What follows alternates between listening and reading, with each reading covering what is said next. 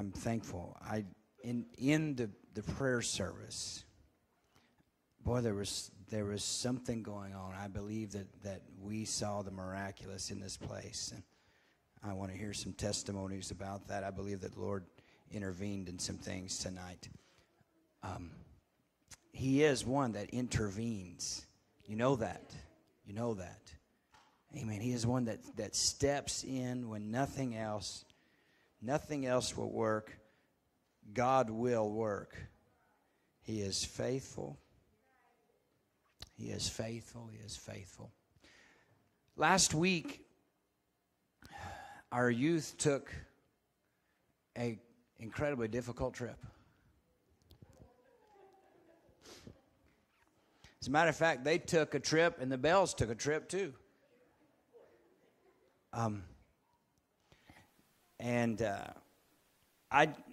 You just look at some things sometimes, and you got to know that, boy, hell is fighting with everything it's got. But with everything it's got, it's never enough. Never forget that. Don't forget that. With everything hell throws at you, it's never enough. It's never enough because we have the Spirit of the Lord. Someone wrote a song a few years back, we have the Spirit of David. David had a spirit of passion, and wow, what an incredible man he was. What an incredible man I'll tell you, I know David had his faults, but I haven't yet met a man that had no faults. And if you don't think he's got any faults, ask his wife and she will fill you in. Because she knows them all. She has them written down in her diary, probably. I'm kidding. But gentlemen across the room, listen to me tonight. Gentlemen, listen to me. If you would seek to be as David, you'd be a great man of God.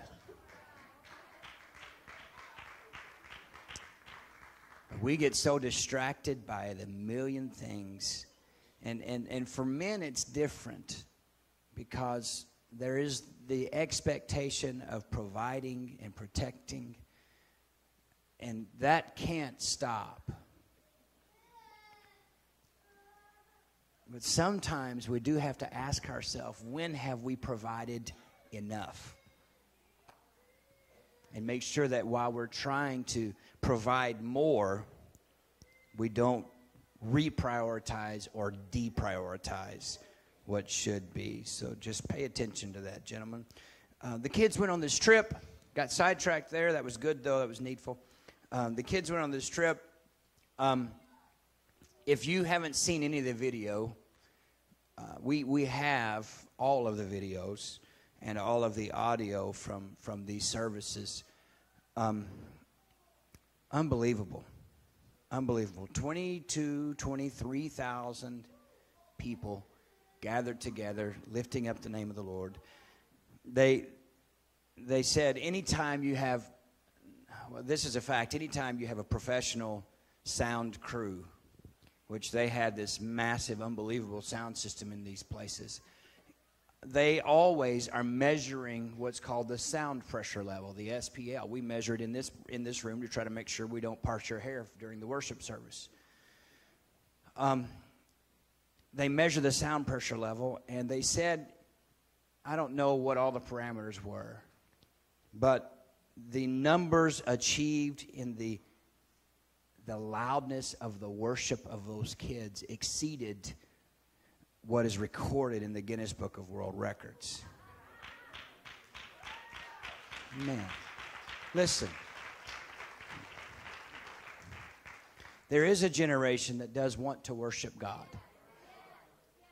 And there's a generation coming that still wants to worship God, that still believes in worship and still believes that there's value in lifting up their voice and honoring the King of Kings. So they went to North American Youth Congress, and I hope none of them talk as long as I have.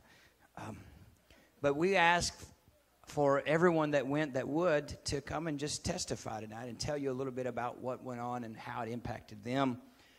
And so I have a list here. Does anybody want to go first? Ashlyn is going to go first. Amen. I am thankful. You can come up here, bud. I am thankful for what the Lord is doing among these young people, and I want to hear. All right. I think it's like through divine intervention that I'm up here right now, because I really didn't want to be up here, but we do have a zealous pastor's wife.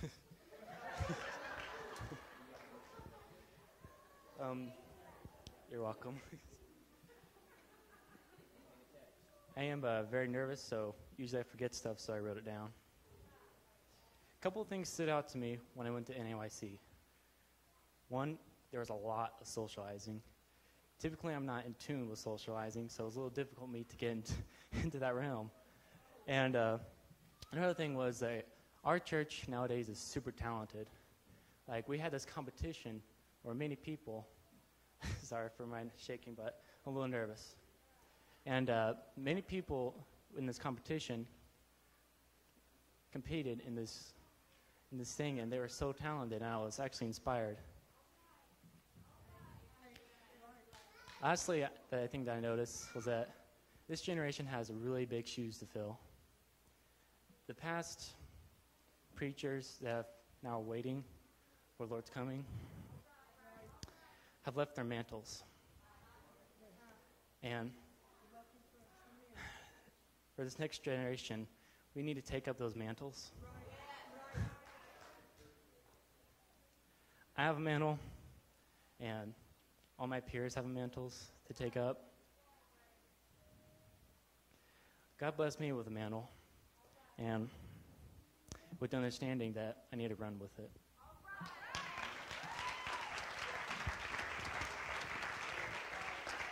Amen. That was one of the messages preached, and you'll notice that one message will impact one and not as much the other. But there's a moment for everybody in this thing. All right, I can call on you, but anybody want to go next? Come on, Corbin. Everybody's. Amen. I'm thankful for Corbin. I'm thankful for what the Lord is doing in his life and what the Lord has in store for him. Amen. All right.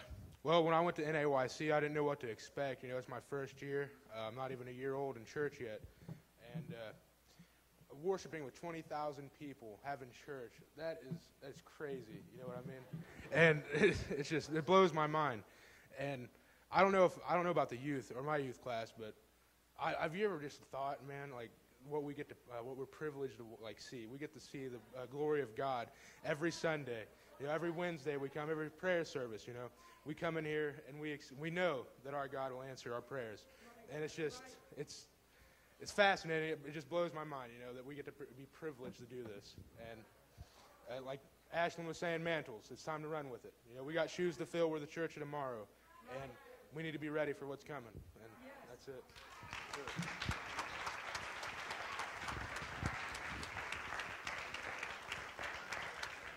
Amen. So true. Next. Lexi, come on.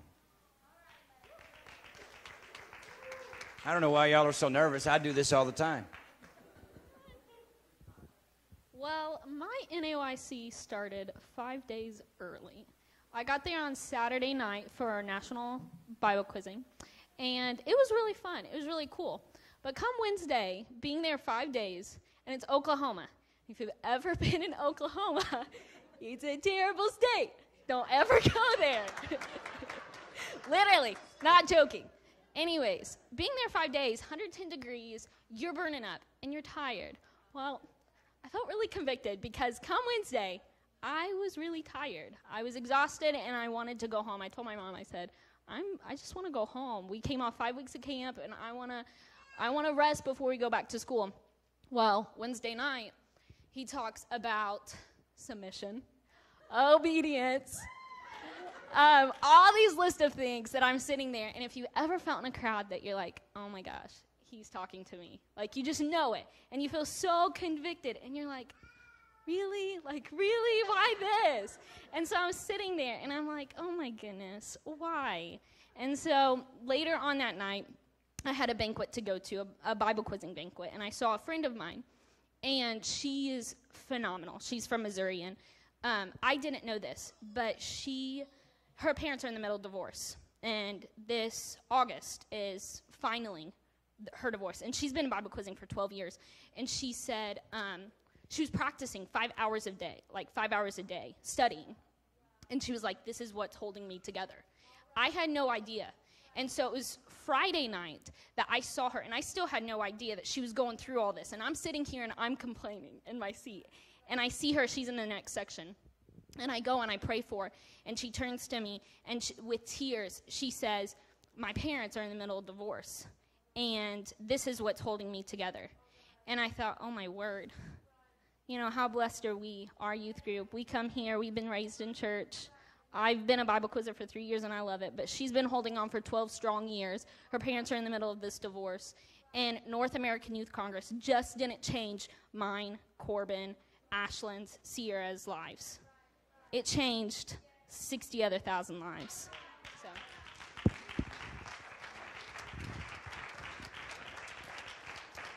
Amen. How quickly do we get focused in on our stuff? It's hard. Well,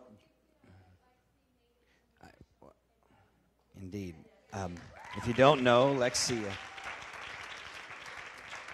joined with another church and quizzed with their team, and they went to nationals, which that is a big, fat, hairy deal, y'all. And what place did you guys come in? 18th out of how many were there? 57 teams. But those 57 teams were the top teams in their states from all over the country. So it really was tremendous. Jake, you want to follow your sister?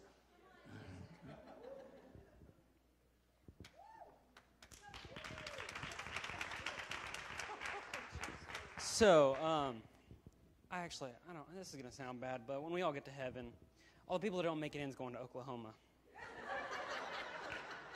I loved NAYC, but my favorite part was watching Little Lexi Bible quiz. I've never been a Bible quizzer. I always thought, man, I'm too cool for school to do this. That sounds awful, but if I had to do it over again, I've spent 90% of my life giving it to athletics. But I watched 200 children give all they got to God. And I haven't been doing the best lately in church. I know that sounds awful, and I'm telling you guys all this, but seeing 200 children give it all to God, it's a ministry. And they don't realize how much they affected me up there. I could quote 90% of Proverbs now. But I watched all these kids give everything that I gave to athletics, all the little things that I did and took away from church, they gave it to Bible quizzing, to learning the Word. And there was a guy talking, Brother Faubert. He's the headmaster. He was talking about how this is a ministry, and it really, really is. I loved Bible quizzing, and if I had to do it over again, I would. So if any of you guys are on the fence on whether, hey, I don't know if I'm for Bible quizzing or I'm too cool for school, you're really not. You're really not. Bible quizzing's where it's at. They're great. So that's all I've got to say. That was a lot. Amen. Maybe you're going to be a coach one day, Jake. You could probably be a halfway decent Bible quizzing coach. I imagine so. Amen. That's beautiful. That is beautiful. You know, I was a Bible quizzer when I was a kid. Brother Tommy was a top tier Bible quizzer when he was a kid. I bet there's not a time that I'd step into the pulpit and preach that quizzing, things that I learned in quizzing, don't cross my mind, even cross the pulpit as I minister. It is an incredible thing. So it's a powerful thing, and I'm thankful that we have it available to us. Let's see. It's down to Cece and Taylor. Is there more? Cece. Well, Andrew is coming. He's last. Poor Andrew. He's last. Well, Cece, come on.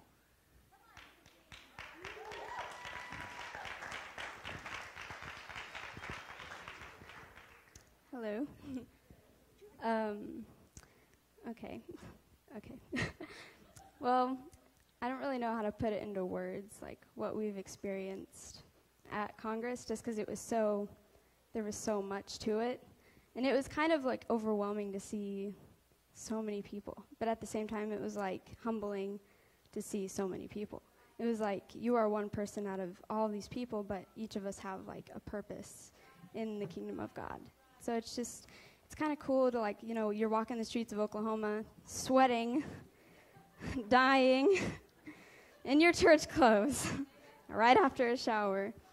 But you see so many others doing the same thing. And a lot of people, you know, around the city were like, where are you guys from? Like, we see all of you from the same convention. And it's just a really awesome witness to be able to show, like, what we do. And, you know, it's just, and I thought the really cool thing was we actually reached people working in the stadium, in the arena. I think it was six staff workers in the arena got the Holy Ghost while we were there.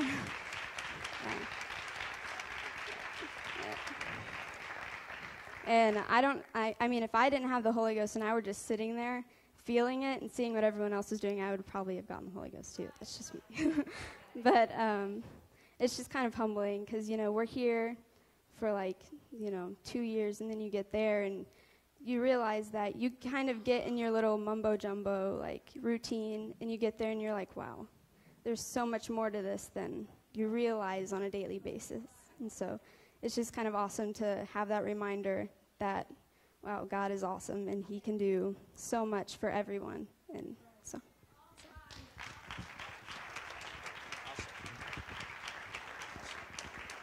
Amen. Taylor. Where's Taylor? Last I saw you, you were back there. All right, they saved the shortest for last. NAYC 2015. It was great.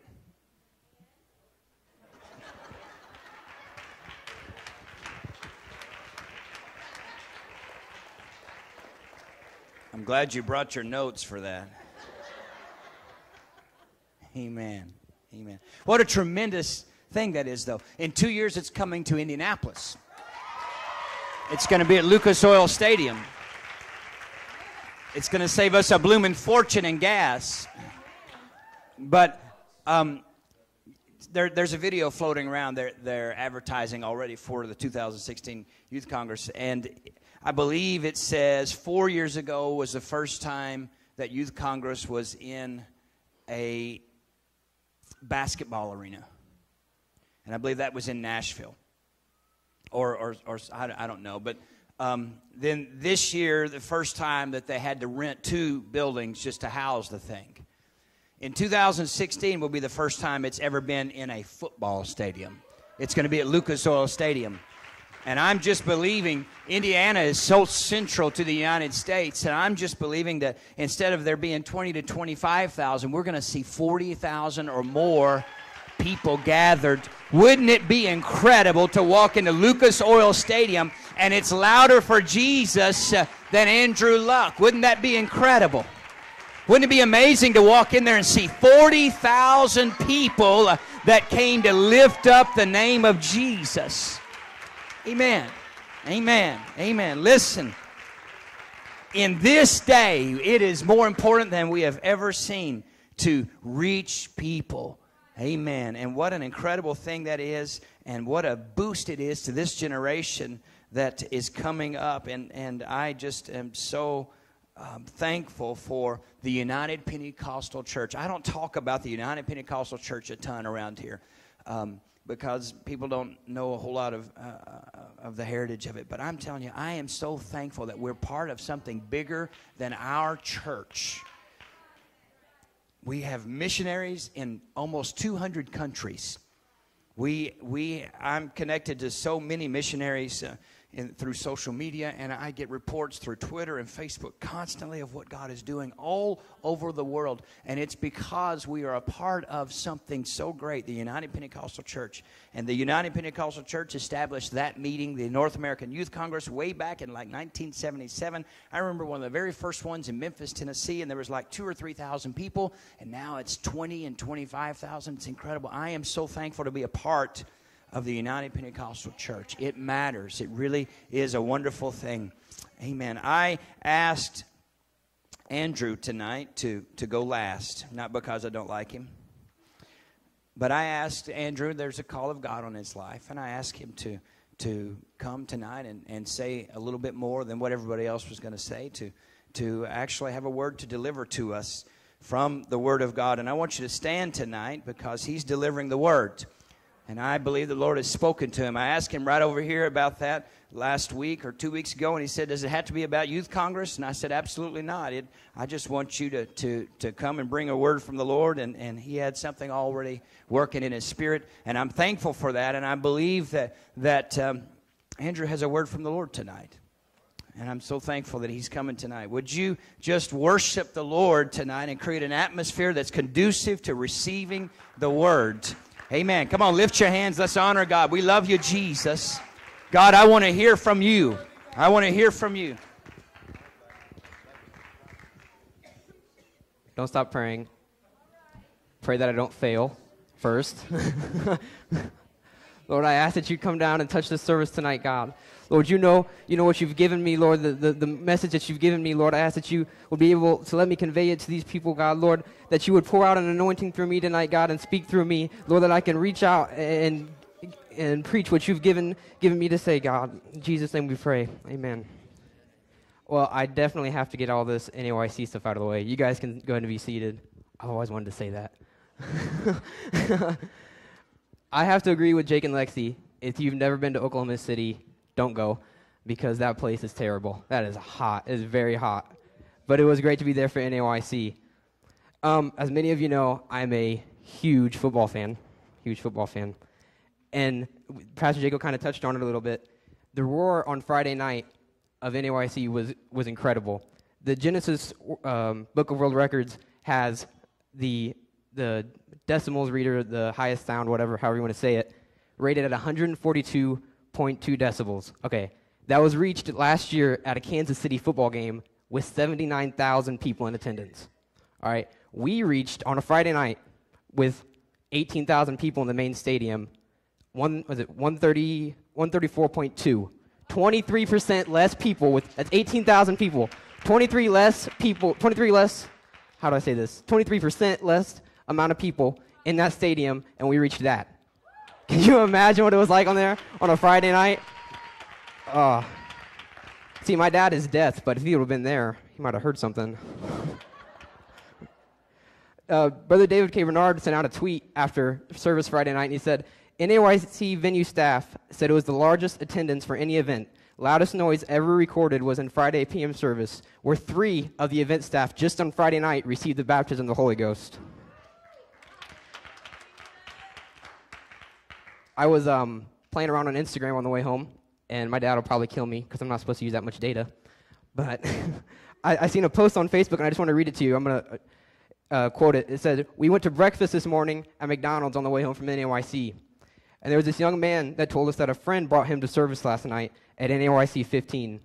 He said he used to be Baptist, but received the Holy Ghost for the first time last night and is going to start looking for an apostolic Pentecostal church in his area. He said, I've never been in a church service for more than 5 hours before and not yawned." Yeah, that's how powerful it was. I was upset when I had to leave because I wanted to stay and praise God. See, I don't care about what's going on in all these services and all this food and stuff that's going on at NAYC. There's something powerful about the presence of God reaching down with 18,000 young people where we can just raise our hands and worship God, amen? See, NAYC isn't just about the youth group going, but it's about the community that's there. This young man worked at a McDonald's around the Oklahoma City. We reached a man working at McDonald's at Oklahoma City just because we were praising God. Not from some apostolic church that we all came to. No, we were able to reach down and touch the city.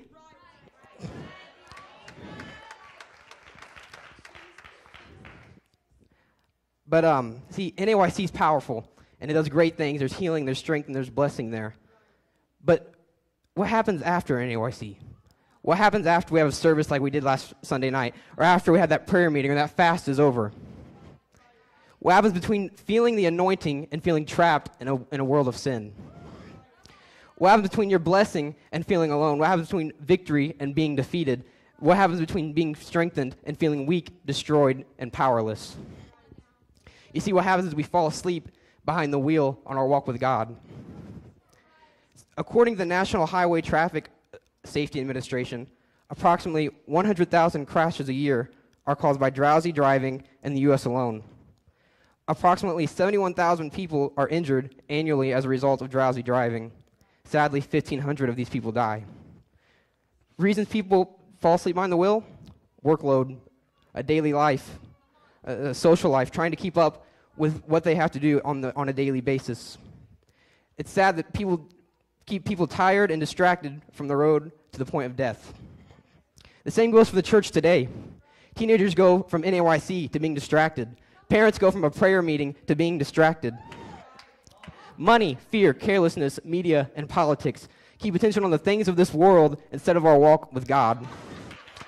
When was the last time you checked Instagram, Facebook, Twitter, or CNN? 10 minutes? 30 minutes? By raising of hands, don't be ashamed because I'm going to raise my hand too. How many of you guys have checked your phone since church started? Yeah? 3 of you? I know some of you are lying. Don't even lie. This entire front row is lying. When was the last time you fasted, witnessed, repented, or read your Bible? A day? 2 days? A week? But you can check your phone in the middle of service. And you wonder why you can't seem to stay focused on your walk with God. You wonder why you can't seem to be undistracted by the things of this world when you're so focused on the things that are surrounding you. 79% of teenage motor vehicle crash deaths in 2012 were passenger vehicle occupants. The others were pedestrians, 10%, motorcyclists, 5%, bicyclists, 3%, riders of all terrain vehicles, 1%, and people of other kind of vehicles, 2%. You see, one day it's going to come to an end. This world's going to pass over. And I don't know about you, but I plan on seeing God. But some of us aren't going to be so lucky. And some of us are going to turn around and see that we weren't the only people that were going down this path. Because while you were so distracted with the things of this world and so distracted on what's going on in your personal life, you forgot to look around and see that people are following you. There's people that are looking at you, seeing which direction you're going, seeing which way you're going, and you're going to go down a path that's not right for them. But see, you're going to take them there, and it's going to be on you. Because you were so distracted with things that are going on to even realize that you were leading. You had people following you. Co-workers, friends, loved ones, because you were too busy, distracted with the things of this world. Matthew 14 and 22, it said, immediately Jesus made his disciples get into the boat and go before him to the other side when he sent the multitudes away. And when he sent the multitudes away, he went up to the mountain by himself to pray. Now when evening came, he was alone there. But the boat was down in the middle of the sea, tossed by the waves, for the wind was contrary. Now in the 4th watch of the night, Jesus went to them, watching the sea. And when the disciples saw him walking on the sea, they were troubled, saying, is that a ghost? And they cried out for fear. But immediately Jesus spoke to them, saying, be of good cheer, it is I, do not be afraid. And Peter answered him and said, Lord, it is you. Command me to come to you on the water. And he said, come. And when Peter had come down out of the boat, he walked on the water to go to Jesus. You see, Peter had just got back from NAYC. Peter had just seen God do the miraculous when he fed the thousands with 2 fish and 5 loaves of bread, right? Peter had just got back from a prayer meeting. Peter had just got back from witnessing the power of God. It was easy for him to get out on the water and walk. Easy for him. It said, but when he saw the wind was boisterous, he was afraid, and beginning to sink, he cried out, saying, Lord, save me. And immediately Jesus stretched out his hand and caught him, and said to him, O ye of little faith, why did you doubt? And when they got into the boat, the wind ceased. Those who were in the boat came and worshipped him, saying, truly, you are the Son of God. You see, Peter had just got back from NAYC, but he got distracted by the things around him.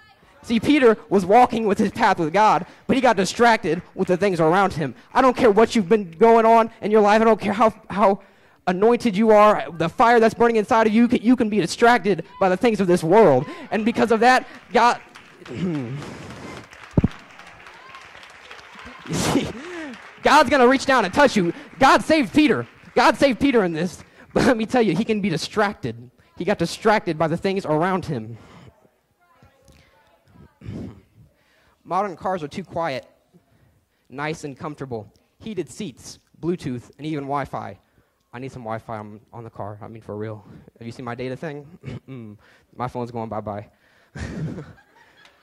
Bluetooth and even Wi-Fi make driving easy and promote drowsiness. You see, the problem with the church today is not that we're not aware of the distractions around us. It's the fact that we're too comfortable with the distractions being there.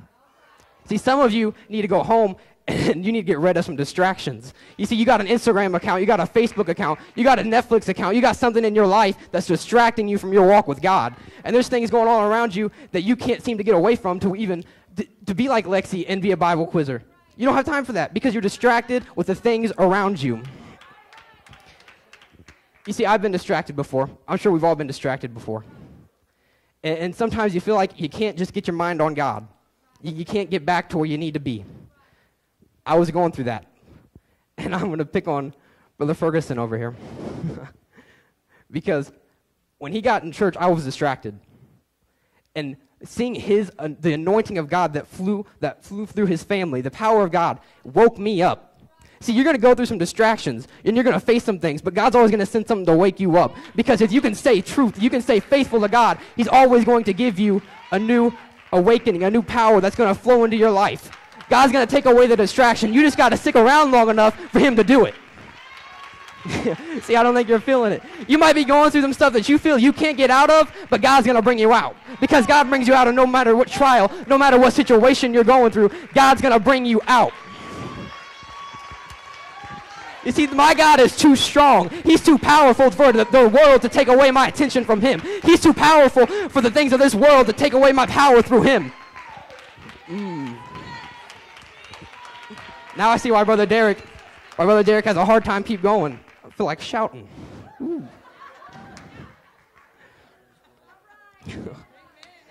You would stand with me. I know that's short, but you're all happy. There's no game on tonight. You're all right.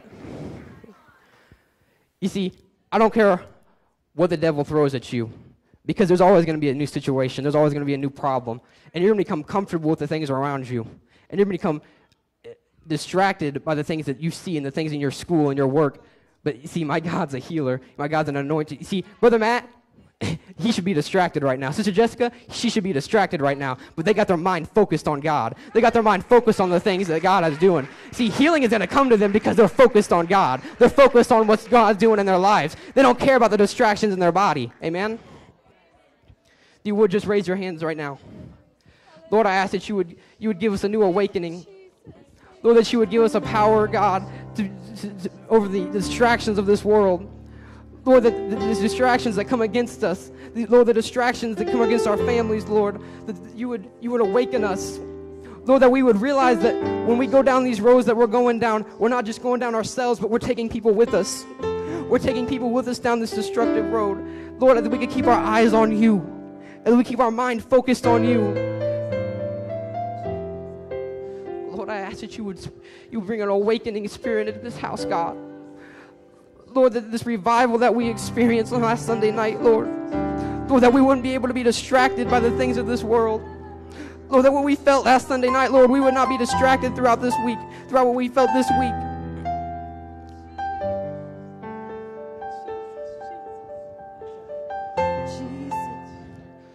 Jesus at the center. Come on, if you would sing this with us.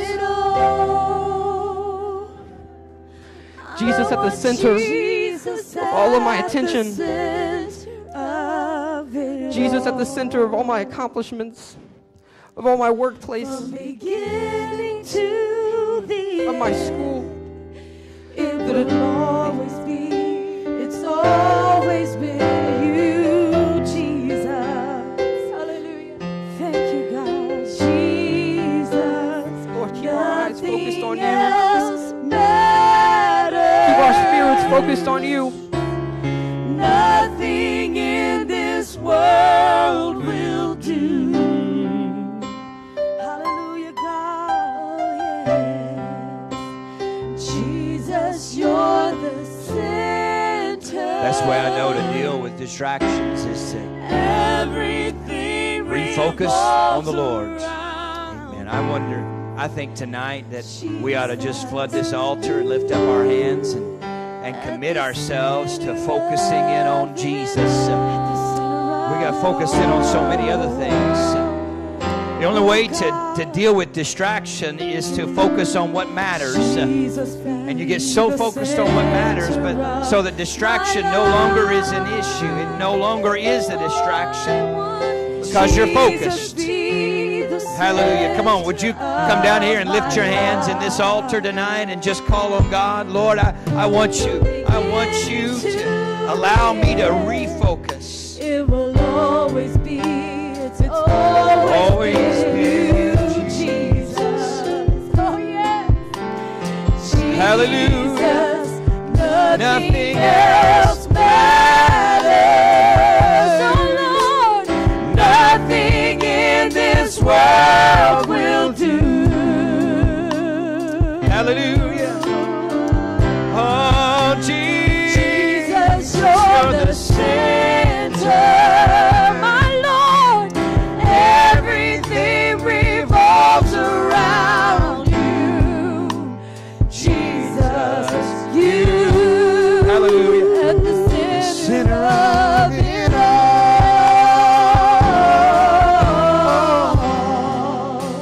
Hallelujah. And from my heart to the head. Oh, sing that. Jesus be the center. It's all about you. Yes, it's all about you. From my heart to the heavens, Jesus be the center. It's all about you. Yes, it's all about From my heart to the heavens, Jesus be the center. It's all about you, God. Yes, it's all about you. Jesus Amen. be the center of this church. Jesus be the center of this church. One day, and every knee will bow, and every tongue shall confess you, Jesus. Yes. Jesus. Amen. Amen. And Brother Andrew said it. What happens between now and tomorrow when life just kind of explodes around you like a mortar shell? Well, I don't know. I know this. If you can wake up tomorrow saying, I woke up this morning with my mind stayed on Jesus. You don't have to switch songs, but that's what's got to happen. And if you don't wake up in the morning and your mind's not stayed on Jesus, you got to wake up in the morning and get your mind stayed on Jesus. And that's not necessarily easy, but it's got to happen. It's got to happen. I got to wake up tomorrow and serve God the whole day. Serve God. God bless you tonight, Sanctuary. Give all of these young people a big hand. I'm so proud of them. I'm so proud of them. So thankful. Thankful for